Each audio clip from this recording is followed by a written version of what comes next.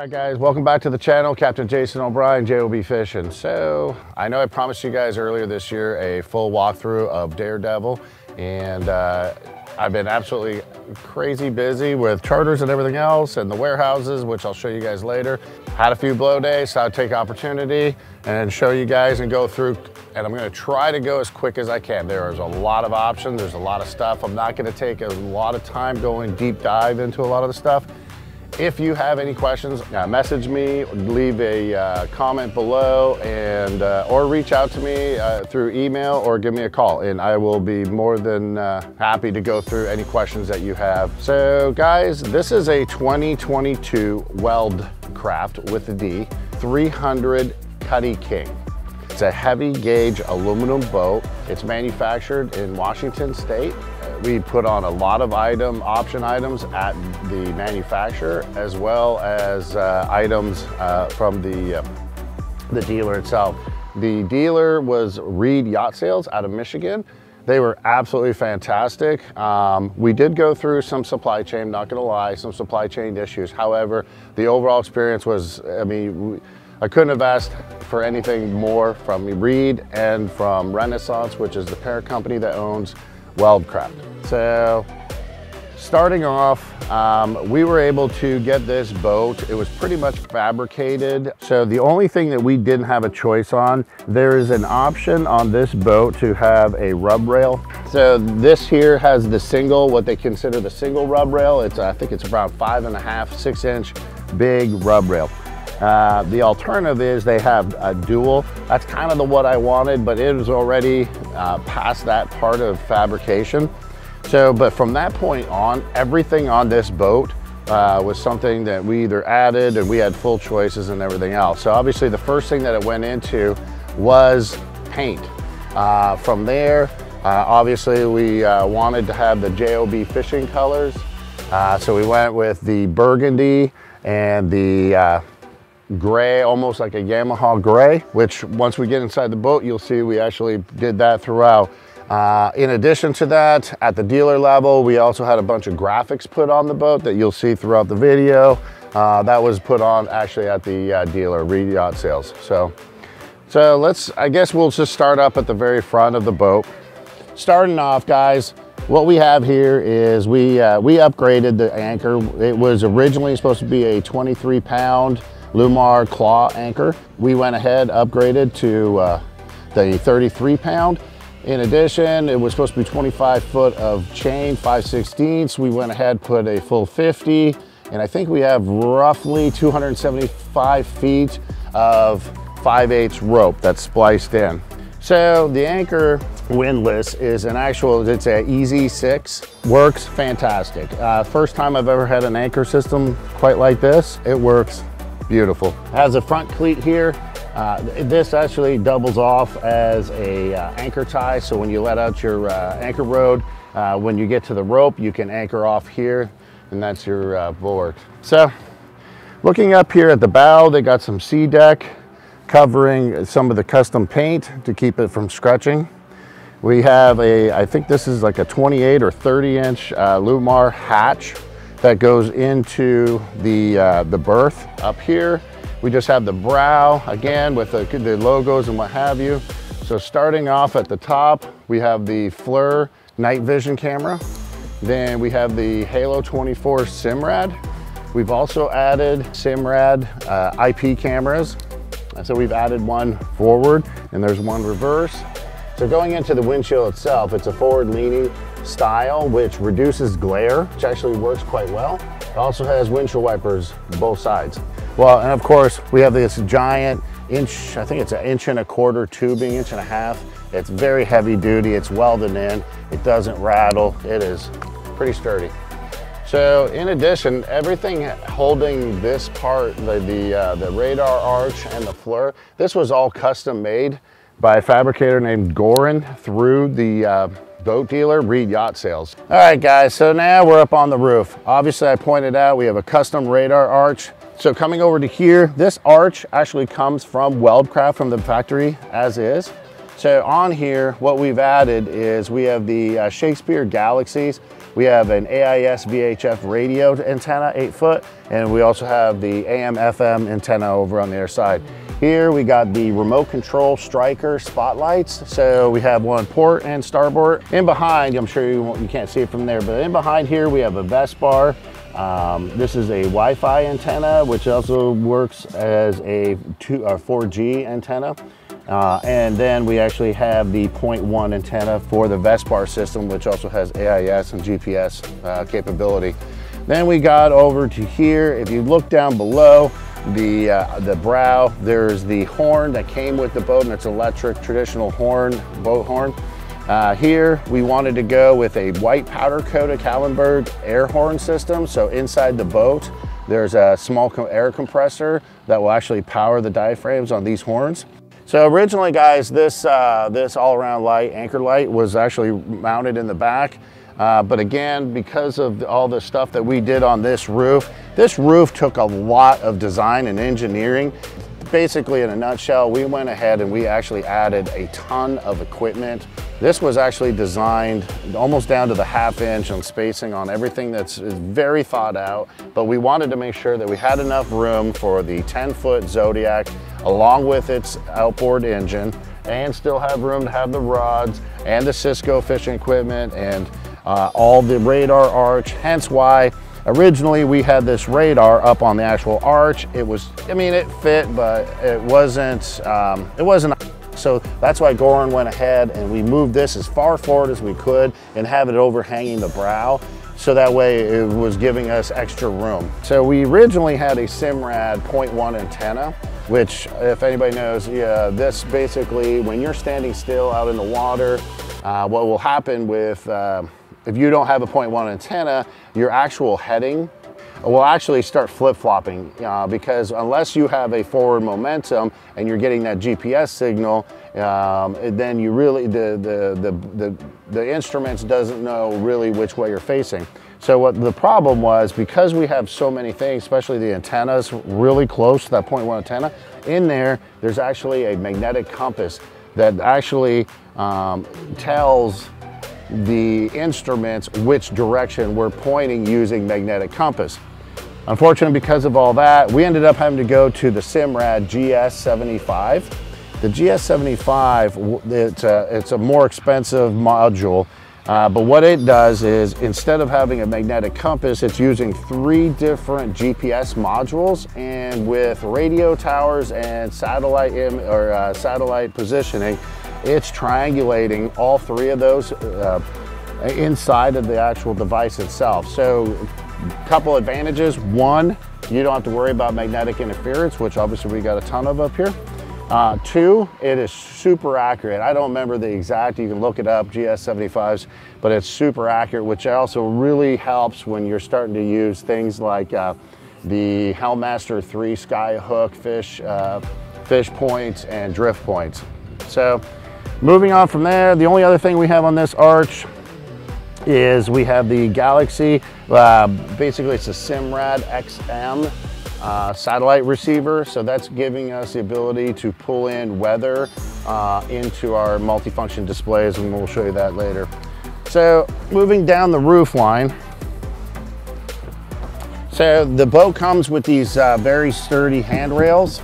So we've actually used a rail mount from Cisco. We have the pulley from Cisco fishing systems, along with electric reel pulleys. But I got the oversized reels, and I also had the additional manual handles on, just in case I had to do something and I burn a fuse and I don't have an extra. Also coming here, we have another 0.1 antenna, but this is for the Yamaha system. So this would be more so for, in addition to all the other GPS modules, but this one here, this one's more so for the Yamahas themselves, so your autopilot and what have you. We'll come to the actual cradles for the rib tender. So this here, originally we started off with these pods, and once we got the boat and the weight and everything else, Brent Reed and the guys, they just weren't happy with how sturdy the brackets were. So again, Goran went ahead and fabricated these one-piece heavy duty aluminum cradles, and he basically custom made them to the bottom of the Zodiac 10-foot tender. And the nice thing is he's got it into a bracket that's screwed and actually bolted down through the roof, and you're able to go ahead and undo a couple screws, and these actually will slide off if you want to. Again, we have the second cradle. Over here, we have an Atkins Hoyle crane system. So this is, you know, obviously there's a bunch of different davit or cranes used to remove the tinder. So this is what we use. It basically, it's hooked up there. It's in the stow position, but if I let out the cable, I can actually elevate this arm to a 45 position. I use a bolt, put it through here.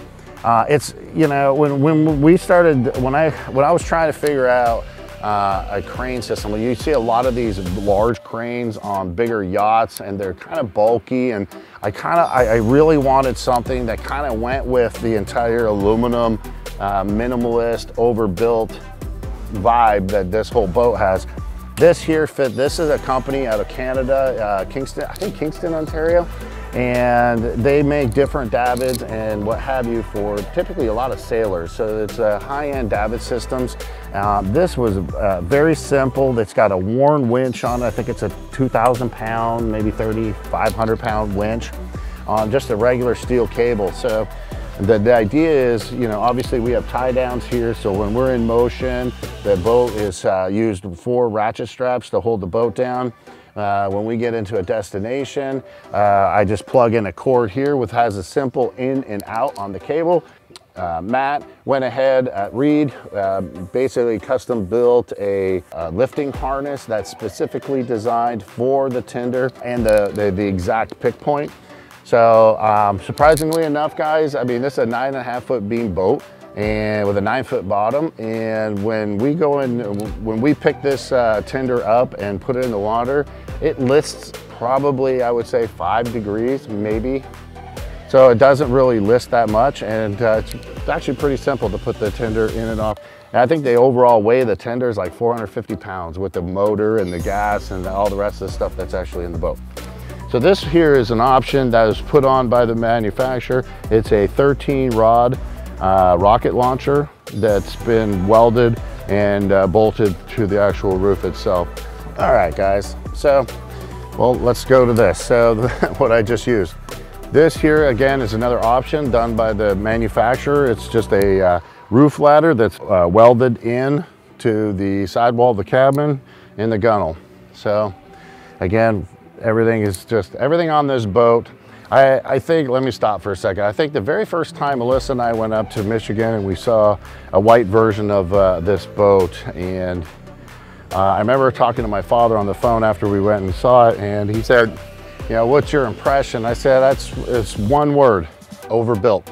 Everything on this boat from the day I saw it was so overbuilt that, to me, that's why we went this route for longevity, maintenance, and everything else. And just, you know, I've been on a lot of different boats over the years, and I absolutely just loved this from the very beginning, how overbuilt and sturdy and just no corners cut, high quality, fantastic craftsman. I don't know if you're gonna see it inside this video, but if you look at all these weld joints, I mean, it's just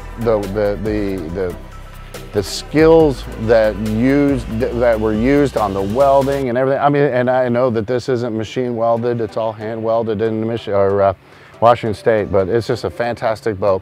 But anyway, just a little side caveat. So going back on, they use the AJR windows, marine windows. So far, I absolutely love them. They're very manual. They click in, what have you. They all have screens, and we'll show you that when we get inside. Other than that, we have these all large 11-inch welded cleats. We got one in the front. We have a forward midship. We have a rear midship, and then we have a rear transom cleat. So moving back here, this here is the actually the black tank pump out, and also another option put on at the manufacturer. This is the net holder and 3 additional rocket launchers on the sides as well. So that's on both port and starboard.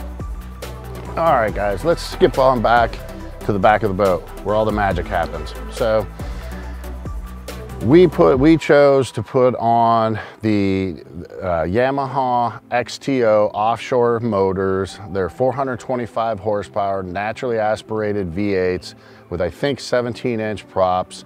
And we also have, in addition, over on the side, we got a 25 horsepower Yamaha 4-stroke kicker long shaft.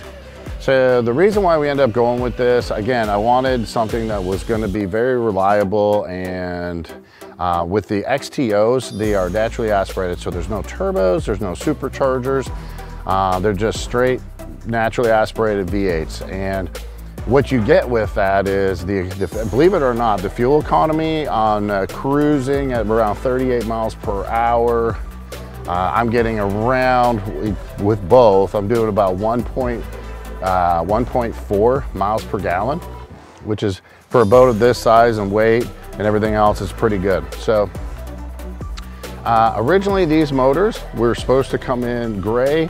Because of supply chain issues, they came in white. So the solution to try to tie it in, because the kicker motor only comes in the Yamaha gray, so they didn't have a version of white, and there was, at the time, there was nothing really white on the boat. So we decided, actually it was my father's, like, well, why don't you just go ahead and get the crowlings and all three pieces similar to a Mohawk.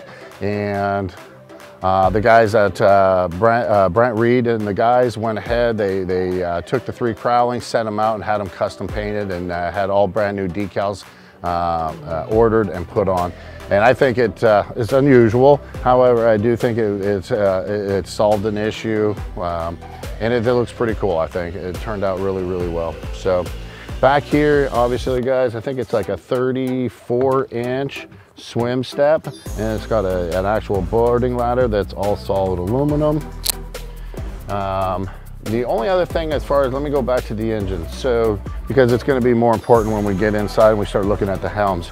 Understand that the two motors are completely fly-by-wire, so other than some electrical cords and fuel, all the steering is actually done in the motor itself.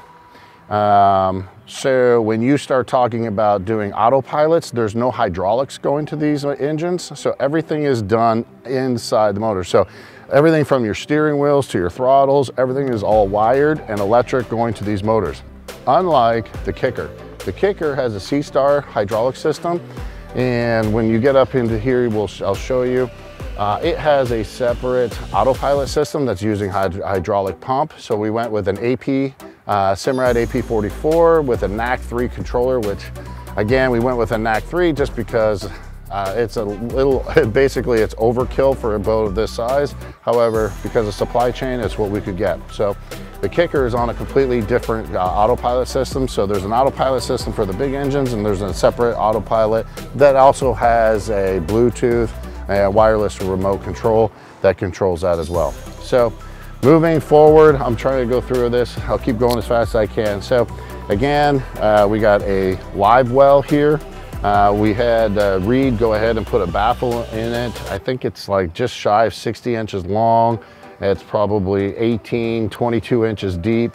It's absolutely monstrous of a live well. So during the summer, I end up putting freezer blocks on the bottom, dry ice blocks from Arctic ice. And then I put about, I think 40 pounds of ice on there, and that keeps us good and for the entire 8-hour day. And then also, this has been converted at the actual factory as an option to go ahead and use as a live well. So it's got a live well feed and drain as well on this. I added a tape measure in front of it. Here we have basically a tuna door that goes back to thing. It's got a latch, it's magnetic, but you can walk out here onto the swim step and get back to your ladder. I'll come back over to this side because it's pretty much duplicated. We have our fuel. The boat primarily, it has 225 gallons of, I use 92 octane at the marina, ethanol free. There is a diesel tank on the boat. I think it's 8 or 10 gallons, but that is primarily for the stove, which is a Wallace heater slash stove cooktop. It's a glass top that uses the diesel fuel. So coming forward, there's a whole bunch of Cisco fishing system stuff on this boat, and I'll try to go through it real quick. So I have the 3-foot stationary downriggers from Cisco. I absolutely love them. They're simple. They don't have all the automatic digital stuff, but they're just, I mean, to me, it suits the boat, and it's almost like they were designed specifically for a boat of this design. So it's very minimalistic, but it works fantastic. The motors work great. So back down here, they had a plug-in added, so I can remove these if I need to. In addition to that, so what I did was, being that I had a 12-volt outlet here, I created a cord.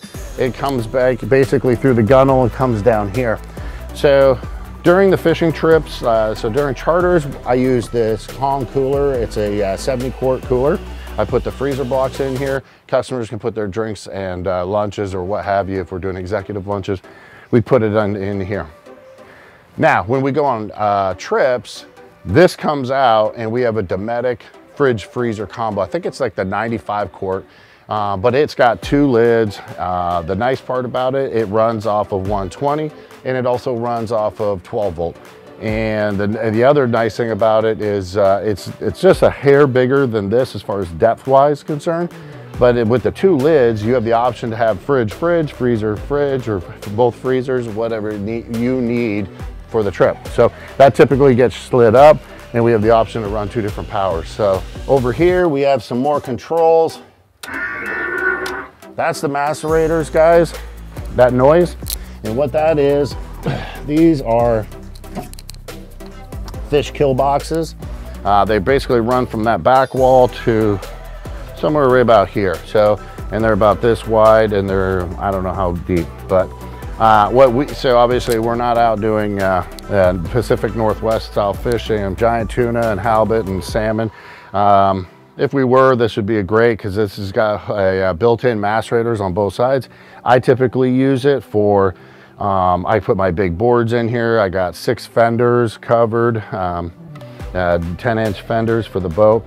We did add these. We had the Reed Yacht Sales put these spring catches on because these doors are pretty heavy. And being that they're all aluminum, if you had your foot in here and this comes down on it, you might be missing a few toes. So, so we had this put on just mainly for safety reasons. So while I have this open, so what I did was, let me close this for a second. Okay, so what I did was, obviously you guys have seen this on the Lund. It's just a Tango BH6 inline board here.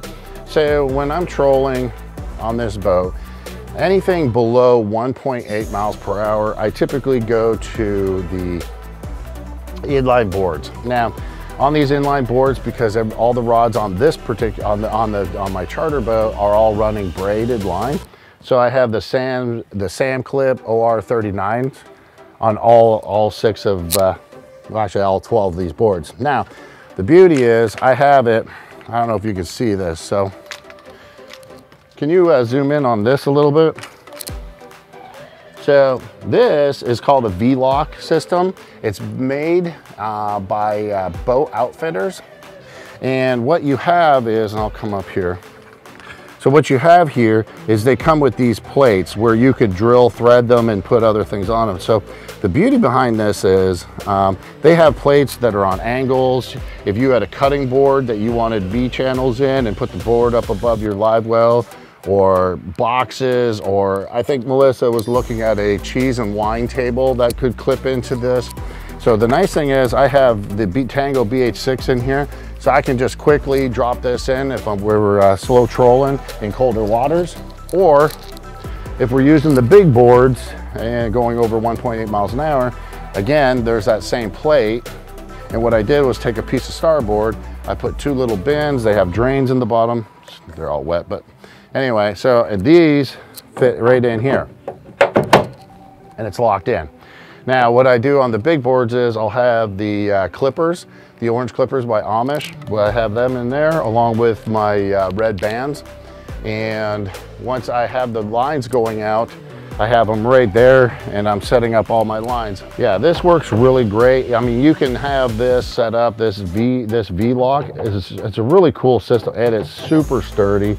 You can have things like wine and cheese tables or beer holders or anything you want to mount on your boat that you have access to be able to pull this little clip and then just remove it and then put whatever you want in there. So let's go back again. So on the top here, we have the Cisco. I think this is a 72-inch track. It's got the cutaway so that I can not only take the parts off and on at the ends, but I have the ability to take them off if I wanted to put cradles or long cradles or what have you in here.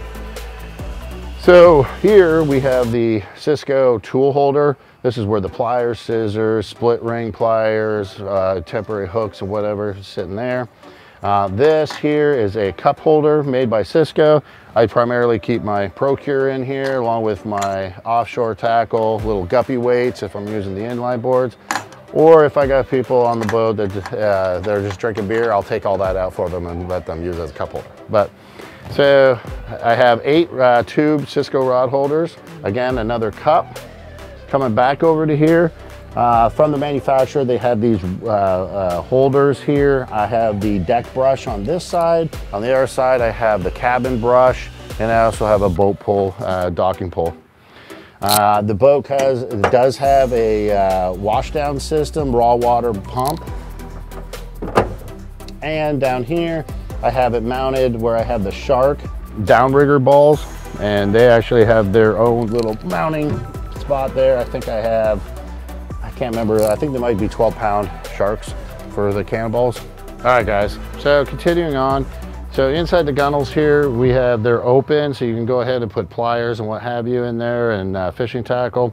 This actually folds down, and it's got sea deck on it, so you can use it as a seat or when you're coming in or leaving the boat, and they have that on both sides. So in addition to that, so up here, what I had made was the guy, Dave over at Cisco, went ahead and I had this sea cleat, which is more of like a sailing type cleat.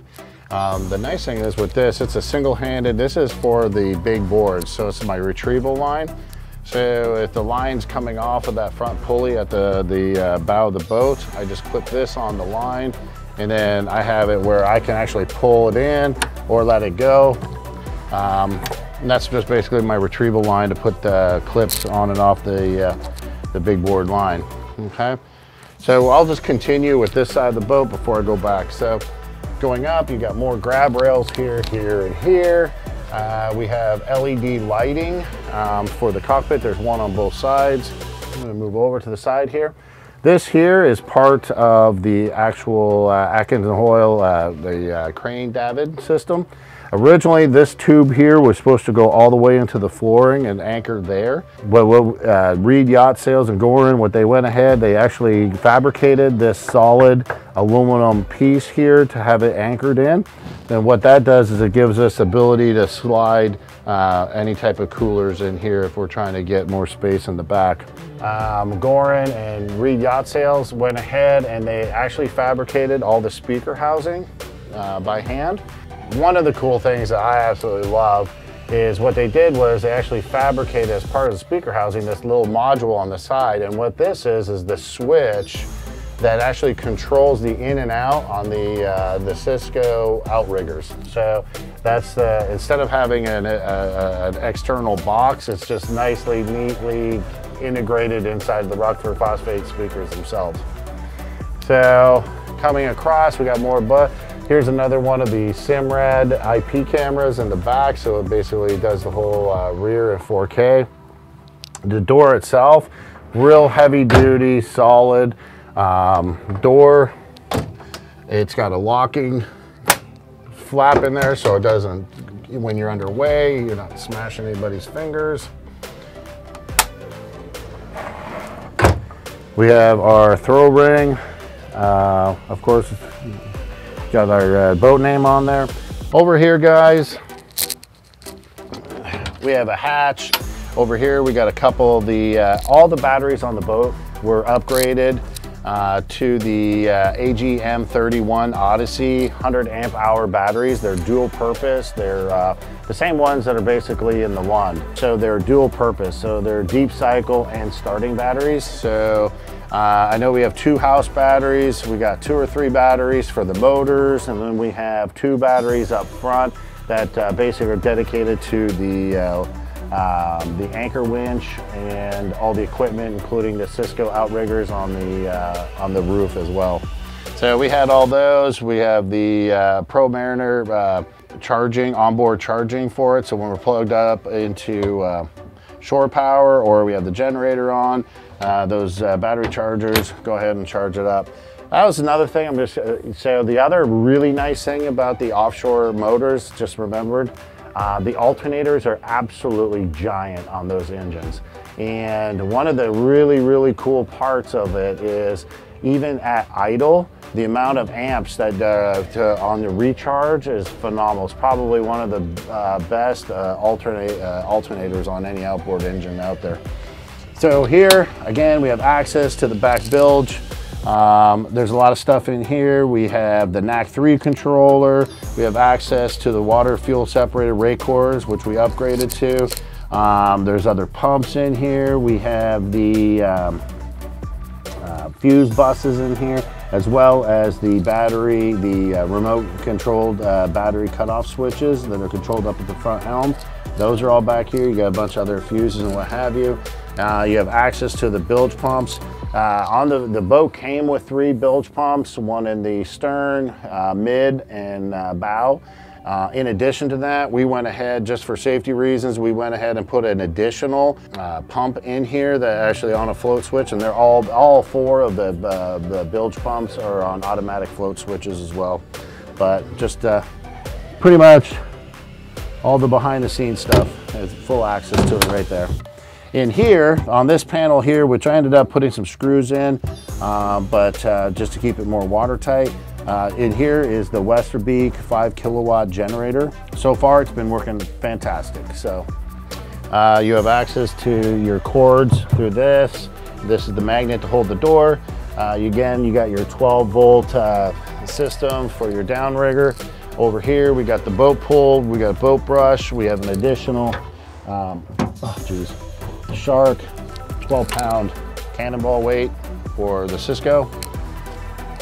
And it came with the holders, so they stay put. We got the shore power package. I'm gonna switch spots with you one more time. Oh, other thing we did, guys, we after we had everything mounted, we went ahead and we had C-deck put on all the way around to prevent anybody with zippers or any type of metal scratching the red. So we put these basically bolsters, added that to match the boat. So coming back over to here, again, we have another retrieval line over on this side. We got the light, we got the speaker, we got the switch for the starboard side downrigger or outrigger. Over here, we have another step stool. And then over here, what we have is the shore power, which was an option at the manufacturer. So we have shore power package. One of the things Reed Yacht Sales did for us was we have obviously the water tanks and what have you, which I'll go through here in a little bit. But I also wanted shore water, so like a city water thing.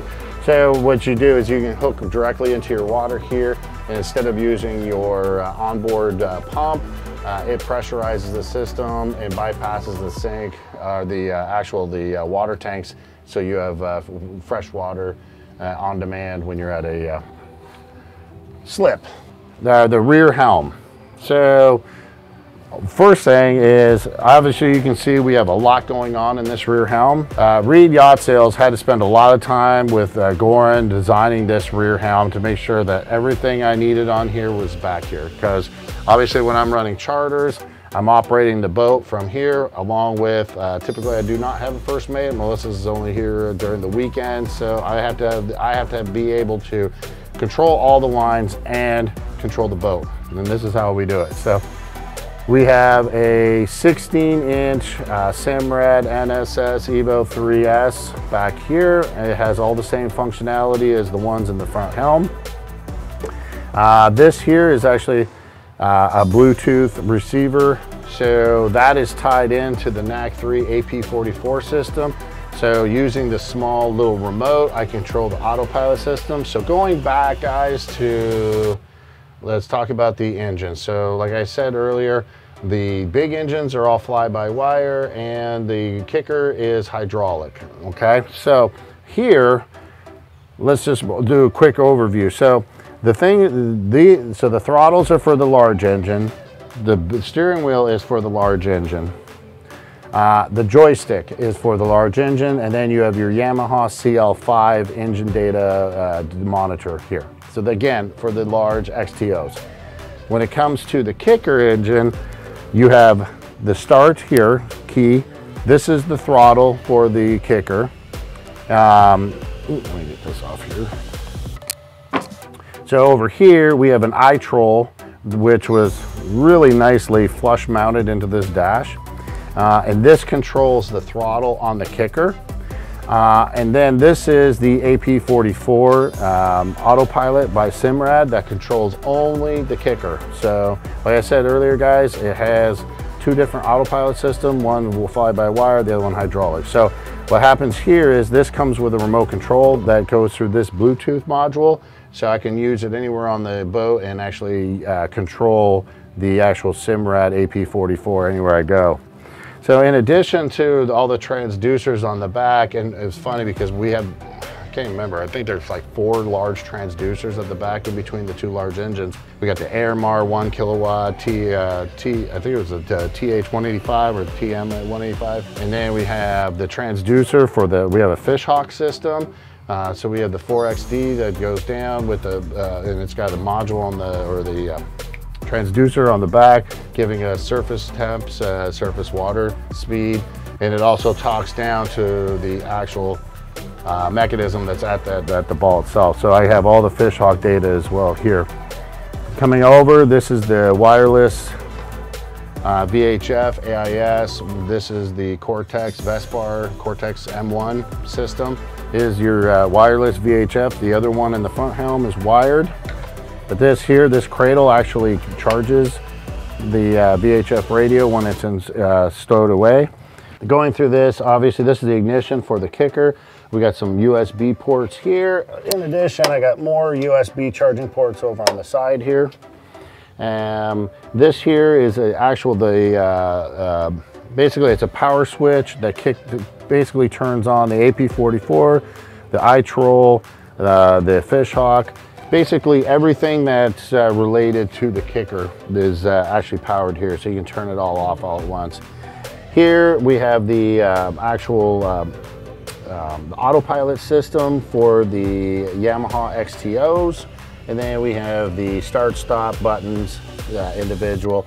You got your safety switch for the main, and you got your safety switch for the kicker. Now, I don't know if I mentioned it, so one of the things was getting everything here on this helm. The original helm from the manufacturer was the width of this cabinet coming up to about that high. So obviously Reed Yacht Sales and Gorin went ahead and fabricated this entire new rear helm and basically designed it to the perfect size to be able to fit everything we have on this rear helm. So underneath here, inside this cabinet, we got a 3D structure scan. We got a couple more fuse panel or buses in here. We also have that Shadowcaster, the marine LED controllers that basically sync up and are controlled through the MFDs. So typically, guys, I'll go ahead and I'll have my Plano boxes that I'm using for the day here. The rest of all my tackle are pretty much in that spare room or storage area. So here you have full access to everything that's inside the helm. It's pretty easy to get to. Again, it's just, a solid aluminum door with weather stripping all the way around. And of course, lockable. We added a second fire extinguisher on the side.